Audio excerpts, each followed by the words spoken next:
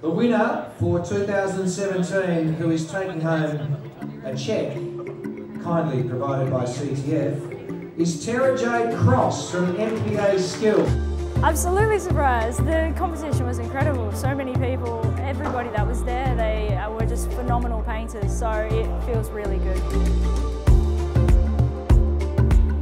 Hey, my name's Terah-Jade, or TJ. I'm a second year painting apprentice and I work for MPA Skills and Prittle & Williams. I was about 18 at the time when I decided to take up an apprenticeship. It wasn't when I was 18 I started, but I was painting my bedroom. I just decided out of nowhere, I'm going to grab some paint out of the shed and gave it a whirl, and I just fell in love with it. I decided from then that's what I wanted to do. So the pre-apprenticeship was a 10-week course. It was full-time and it was all about learning the basics of what it was to be a painter.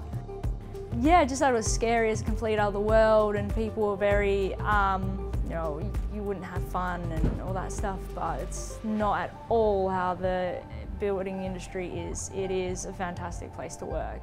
You meet just the most caring, lovable people as a painter. They're all very down to earth and relaxed, and they're there to help, and they want to help, and they want to show you what it is that they love about the trade as well.